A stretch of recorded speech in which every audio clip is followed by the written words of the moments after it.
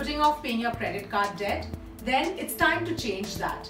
So if you have to borrow money from your family, use up the money you've been saving to buy that new smartphone, or if you have to, take a personal loan to pay off the bill.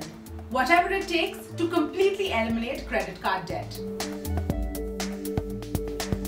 Interest rates have been trending downwards and are likely to continue to fall. So aside from your emergency fund, avoid keeping large sums of money in fixed deposits.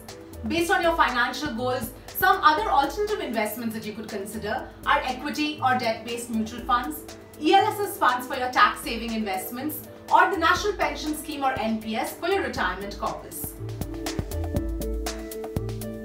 An unforeseen medical emergency can drain out your entire savings. And yet, a majority of people do not have adequate health cover. One simple way to fix this is to opt for a personal health insurance over and above what your employer offers you. In fact, as a thumb rule, always opt for a personal health cover and don't depend on your employer's health cover alone.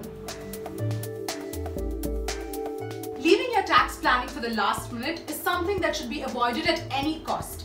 To make the most of your tax-saving investments, ensure that it is in sync with your financial portfolio and is earmarked for specific financial goals.